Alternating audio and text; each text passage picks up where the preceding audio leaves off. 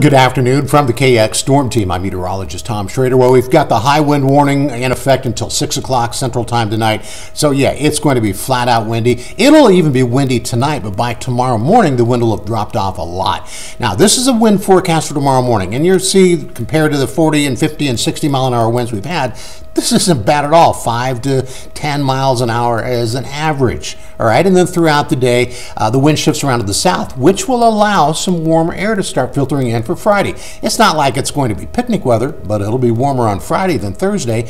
And then by Thursday night, tomorrow night, 9 o'clock, still pretty breezy, still setting the stage for some warmer air.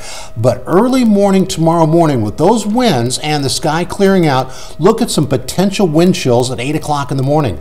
Lots of single digits. If the wind is even just a little bit stronger with the forecasted temperatures, we could have below zero wind chills. Now, that's not bad, but it's still cold. And of course, for the full forecast, we'll have it for you tonight on KX News.